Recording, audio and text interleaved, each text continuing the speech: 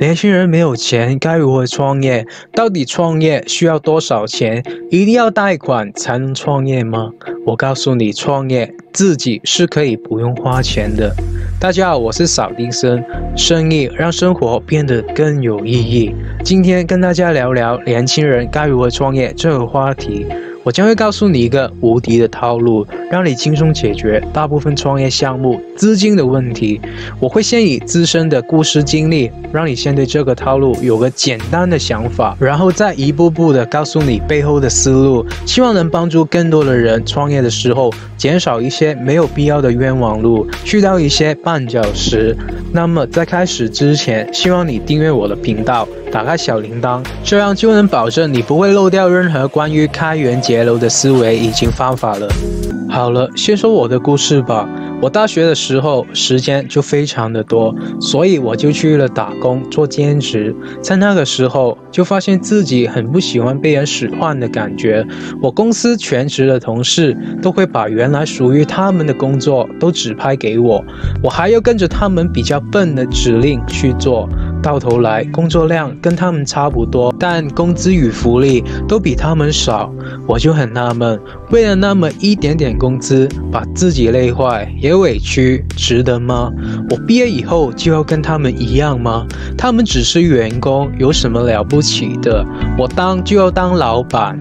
于是我就有了创业的想法，但我当时又不懂创业，又没钱，年纪轻轻的，该如何走出第一步呢？我就想了想，自己有什么？钱是没有的，那么就剩人脉了。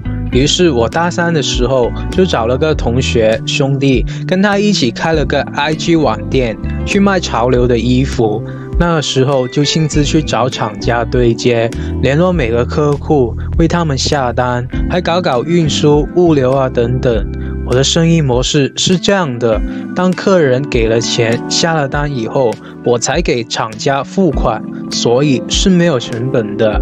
于是又赚了一点点钱，也不多，但证明了我空手套白狼的想法是对的。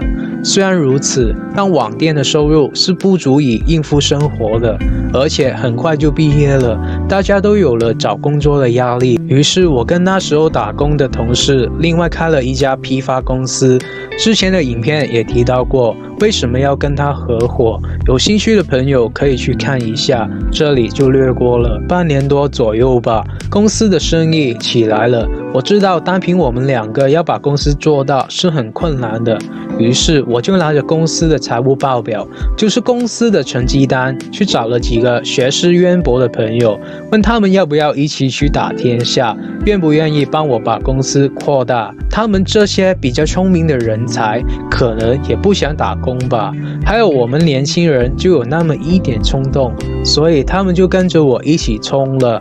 他们也不拿底薪，等公司有盈利才分钱。现在我的公司也赚到钱，已经自动化经营了，我就变成公司最闲的人，还有时间去搞投资，在 YouTube 跟你们聊聊天。你看我当初有贷款了吗？我需要拿出100万、1000万出来创业吗？我告诉你，创业自己是可以不花钱的。先不说什么零成本的项目，就算你要做的项目需要一大笔钱，解决的办法也是很简单，就是找人跟你合伙。钱还不够的话，就多找几个，找到够为止。特别是年轻人、大学生，找几个兄弟一起发财还不容易吗？就跟你大学成立社团是一样的道理。你想想，你需要发工资给你的社员吗？人多了以后，还有人主动找你，主动给你交费呢。做生意就是这样，你明白这个套路，你做什么生意都行。你想搞篮球社，就找喜欢篮球的人跟你玩；你想开金融公司，就找希望透过金融赚钱的人跟你拼。你就当社团的主席，让大家一起为了一个目标去奋斗、去拼搏。这是一件多么热血而且有意义的事，也是我们做生意的原因。生意，让生活变得有意义。大道至简，人家说大学是社会的缩影，你当时是怎么理解这句话呢？你的格局决定了你的人生。那么我现在就告诉你该如何选择合伙人，为什么我们创业需要合伙人，什么样的关系是最适合做合伙人的。我们可以参考一下一些很优秀的大公司最初创业的时候，比如微软的盖茨与艾伦，后来的鲍尔默，苹果的乔布斯与沃兹，这些人都是早年的朋友，甚至是同学。中国大陆的很多大企业都是血缘关系。那为什么是这样的关系呢？因为创业并不容易，在这个过程中会遇到很多挫折与磨难，一般人是不具备大的格局，很容易因为小的利益争吵的。而血缘关系就算再吵，甚至是打架过后也多半能原谅，这样的凝聚力就不会出问题，容易点成功。不过也有例外，不能原谅的就夫妻反目，兄弟成仇了。现代社会很多人神经敏感脆弱，一点点小事都能整得大动肝火。如果没有相当长的了解，合伙人很容易散伙。我曾经有个合伙人，他没有什么能力，也不怎么做事，公司赚到钱了都给他分钱，可是居然因为一个订单出卖我，自己偷偷的拿走去赚钱。我当时就笑了，就这格局还创业。后来这个家伙给我发短信，有想要回来的意思，在外面混了一圈，发现我对他最好，并且我的事业也有了起色，就假装给我建议来指导我，我就回他2个字谢谢，就再也不理他了。还有当时我创业的时候，找过很多人跟我一起，有这样一种人，他们说试试看，我一听顿时就吓尿了。其实几个字就能够了解一个人的心智模式，也能够看到一个人未来的成败。讲试试看的人注定是失败的，试试看纯粹是一种借口，还没开始就给自己找好了退路。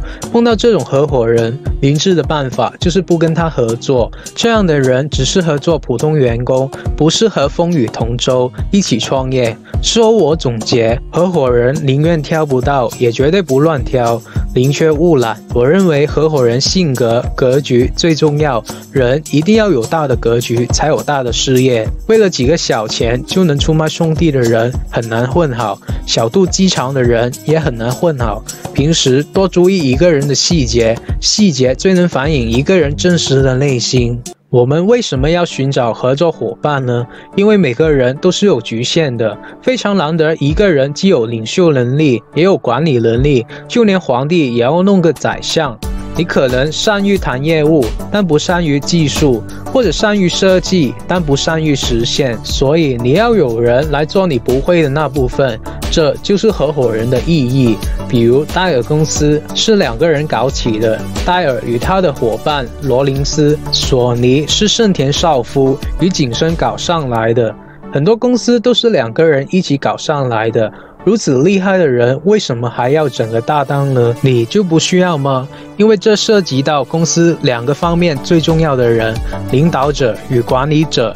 领导者与管理者需要的能力是完全相反的。领导者需要一种把任何复杂问题都能简化的能力，而管理者恰好是要把任何简单的问题分析透彻、仔仔细细的人。就是管理者需要把任何简单的问题复杂化。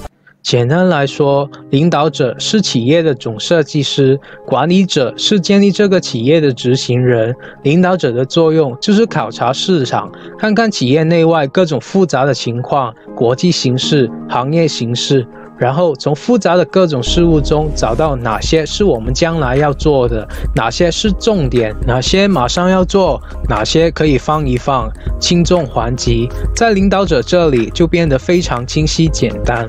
而管理是个实际的工作，管理者要处理鸡毛蒜皮的事情，需要把各种细节运营好，才能让项目正常的运转起来。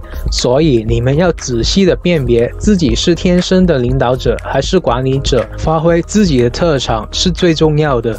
我们看华为，大家都知道任正非与孙亚芳，任正非管理内部事务，孙亚芳管理公关销售等外部事务，这就是一个能力互补。